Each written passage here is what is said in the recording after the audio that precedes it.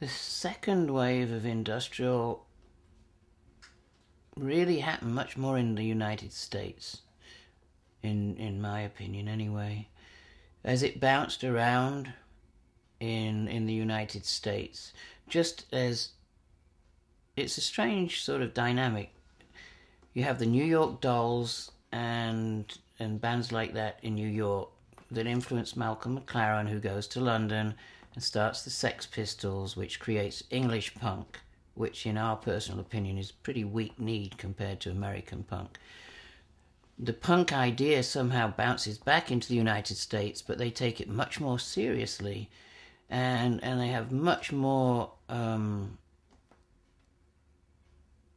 interesting bands like X and Fear and Dead Kennedys and DOA, all these bands that are teetering between punk and what became hardcore.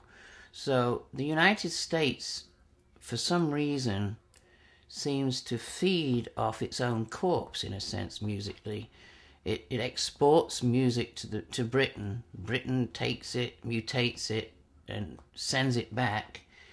And then at that moment, the United States does something that's original with it again. And that's what happened with industrial. It sort of flew around, but obviously, as it should, it reflects its environment. So it would be odd for an industrial band in Chicago to create music that was a dialogue about being in Manchester. So quite rightly, the American bands took what they saw as the idea, and then they exaggerated aspects, particularly the rhythmic aspect.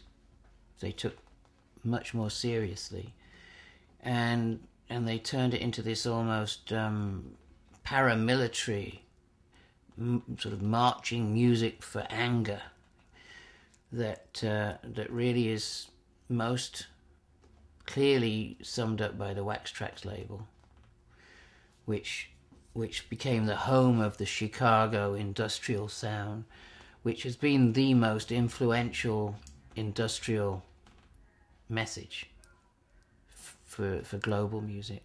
To be honest, at the beginning we were a little bit resentful when we found out that this more traditionally dance-oriented rhythm had been superimposed over the much more free-form aspect of what we were doing. It seemed like an easy way out. You know, once you put a dance rhythm on almost anything, it's easier to be acceptable. The human body responds to rhythm because the human body is based upon rhythm. The heartbeat and the blood going around the body and the various organs and the cells are all pulsing at different frequencies and rhythms, and that's why we like to dance. It's that basic. For us, that seemed like an easy option to make dance music.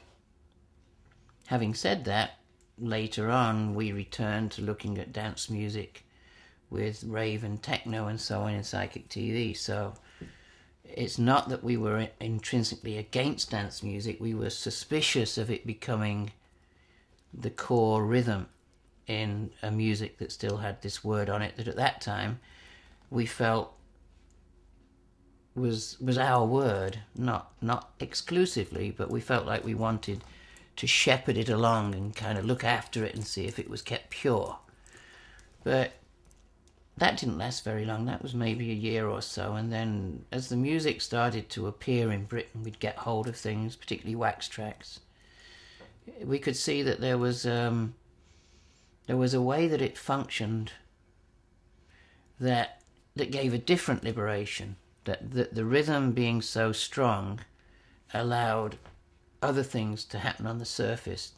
For example, it gave more traditional guitar an option to be reintroduced in a way that's very effective and exciting.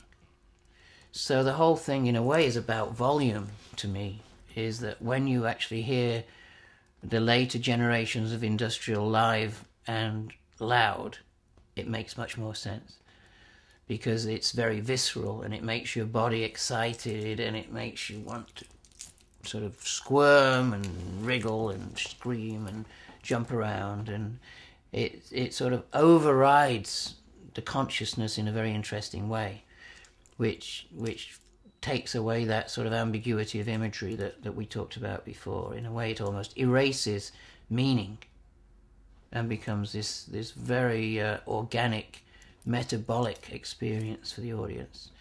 And at that point, then it becomes, there's a gateway for the lyric to then travel inside the mind of the audience. And that's when what the lyric is becomes really important, because the music has opened somebody up so much that you can place a message right inside, almost like that, and plonk it there. And so that's obviously why somebody like Nine Inch Nails would become popular, because the lyric has content and they're placing it into that zone. Whereas a lot of the earlier stuff didn't really have a story to tell. There were a few years where there was this visceral excitement was happening, but there wasn't really an awful lot of story. And I think what was so smart with Nine Inch Nails especially was the fact that he learned to write these really interesting stories that people related to and add them in at that really critical moment when the music hits.